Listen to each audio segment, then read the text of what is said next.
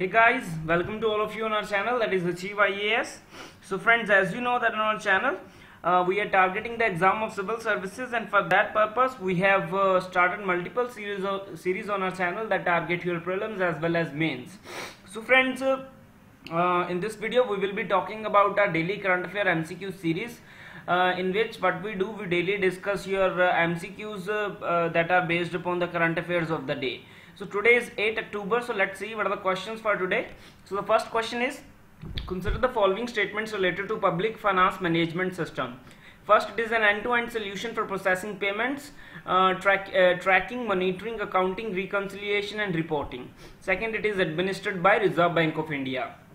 So we have to choose that which of the above statements is correct. So let me tell you friends that only one statement is correct, and that is first. So it is a basically end-to-end solution for your processing of the payments, tracking, monitoring, accounting, reconciliation and reporting.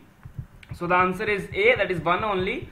So under pressure from the center, the Punjab Food and Civil Supplies Department has directed all government procurement agencies to link bank accounts of farmers with the public finance management system. So this has angered the Arthiyas, a large number of whom want the government to roll back its decision. So what is public finance management system? So it is an end-to-end solution for processing payments, tracking, monitoring, accounting, reconciliation and reporting. So it is administered by Department of Expenditure, and it is implemented by Controller General of Accounts. So function is to provide scheme managers a unified platform for tracking releases and monitoring their last mile utilization, and provides platform for efficient management of funds through tracking of funds and real-time reporting of expenditure and receipts through treasury and bank interface. So it is also used for DBT payments under Manrega and other notified schemes of Government of India.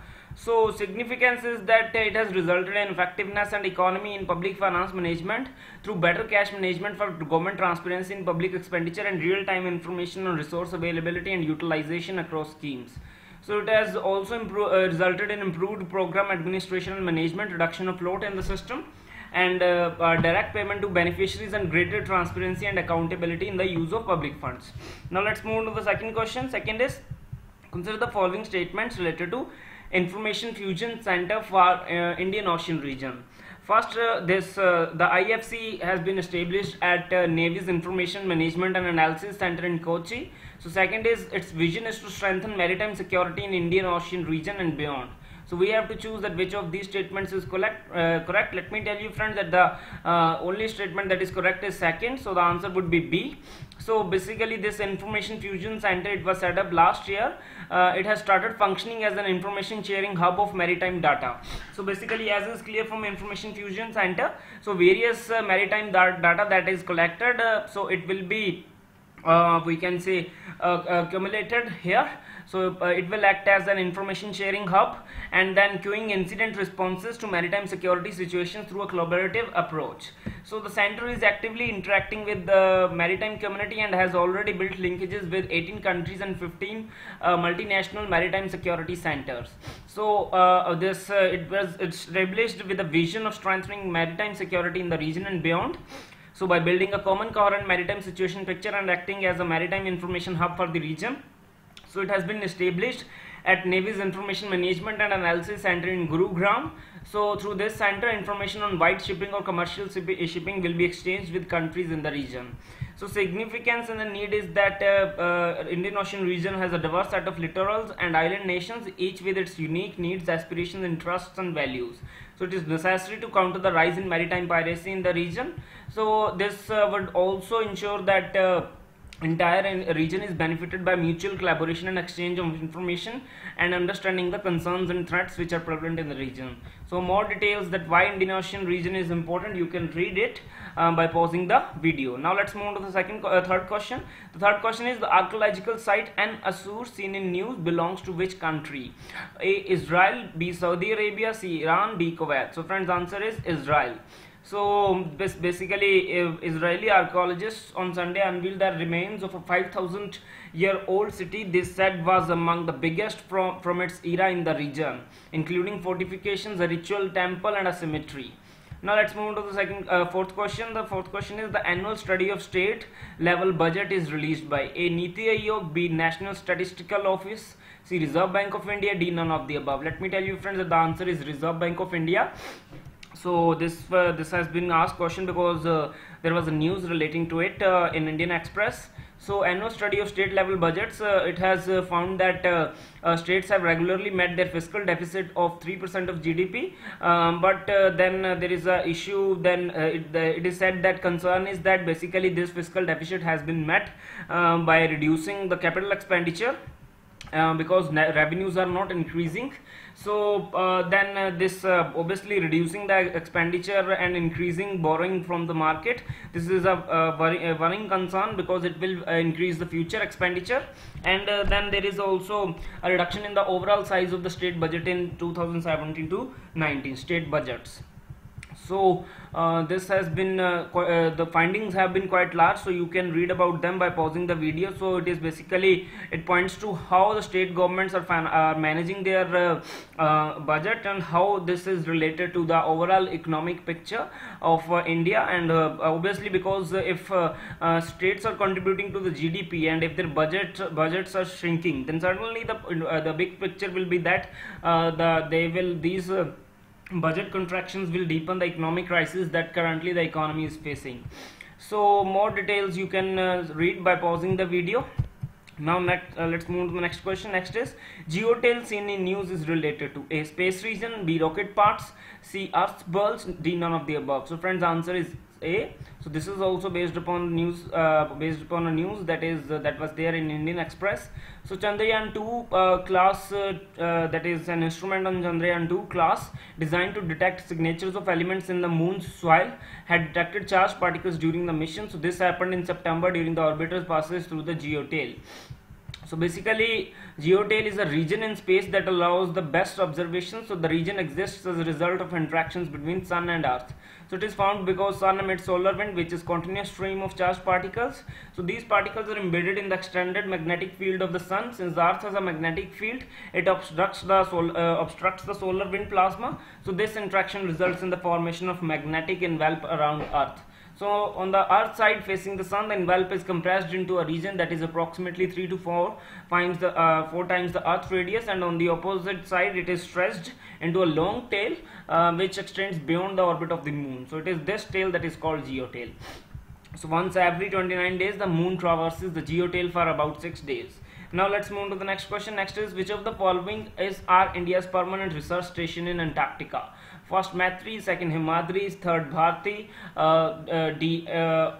in IND Arc. So we have to choose that which of these statement above which of the above is India's permanent research station in Antarctica. So friends, the answer is 1 and 3, that is Maitri and Bharti. So solution is C. So Dakshin Gangotri was the first Indian scientific research based station established in Antarctica as a part of Indian Antarctic program located at a distance of 2500 kilometers from the South Pole.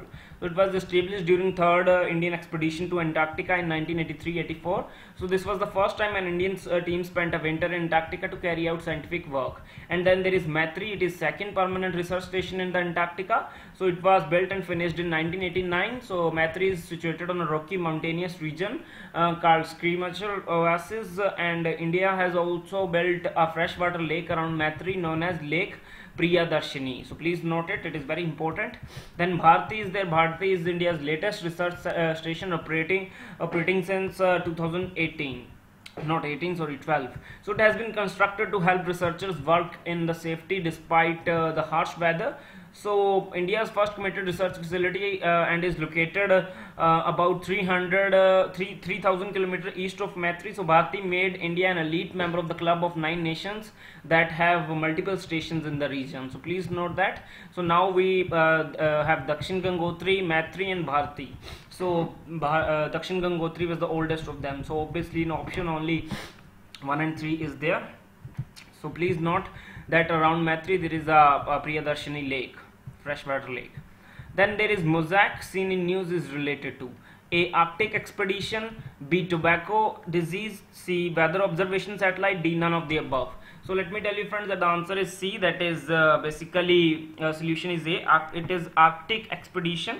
Answer is A, Arctic expedition. So India's Vishnu Nandan will be only Indian aboard the multidisciplinary drifting observatory for the study of Arctic climate expedition. So he will be aboard, please note the name, Vishnu Nandan. So he will be the only Indian aboard multidisciplinary drifting observatory for the study of Arctic climate expedition.